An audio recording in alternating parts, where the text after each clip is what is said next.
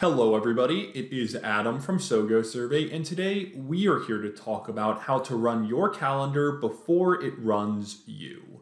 So without further ado, let's dive right into it. While a calendar can help keep you on track, it's sometimes tricky to escape. Revisit recurring meetings. Recurring meetings sometimes make sense, but they sometimes keep recurring way longer than they should. Ask a few key questions to evaluate meetings, especially recurring ones. What's the actual purpose of this meeting? Are the right people included on the invitation? Is this meeting scheduled at the right frequency or interval? Does the scheduled amount of time make sense for the purpose? And does this day or time work for those involved? More purposeful meetings. If you don't know why you're meeting, take it off the calendar. Everyone involved should be clear on the goal or goals of your meeting. Use a common reference to keep track of the agenda, discussion items, and next steps. No matter the form, a notes document, a Trello board, etc., use this reference between meetings too to note progress. Inviting success. For your meetings to be successful, who needs to be present? Consider decision makers as well as those who will complete follow-up actions. Streamline the guest list and keep it current. Ensure correct email addresses, links, and agenda items are included. Pace yourself. Is there sufficient time between meetings to make any real progress? More meetings can sometimes mean less actual doing.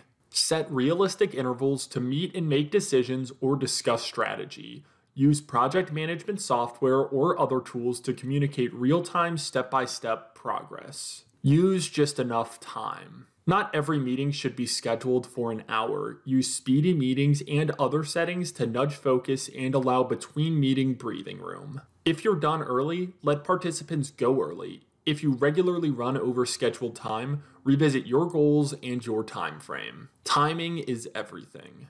Respect participants' time by following these best practices and by balancing their scheduling needs. Be aware of these scheduling cycles and preferences of participants and avoid planning meetings for slots when they're especially busy or simply unavailable. Make meetings matter. If you're going to ask others to set aside time to meet with you, be sure you're all on the same page. Purpose, participants, and timing. Communicate calendar etiquette and refresh processes regularly. Proactively schedule work time or blocks to ensure you have time to get things done and respect others' blocks too. Meet your goals with meeting goals. If you want to learn more about how to run your calendar before it runs you, we have a blog about it on our website. Also, please follow us at SoGoSurvey on our various social media platforms down below. You can reach us at 1-800-646-0520 or email us at support1@sogosurvey.com. Thank you all so much for tuning in. I greatly appreciate it, and I hope you enjoyed this episode. If you did enjoy this episode, please like and share this video.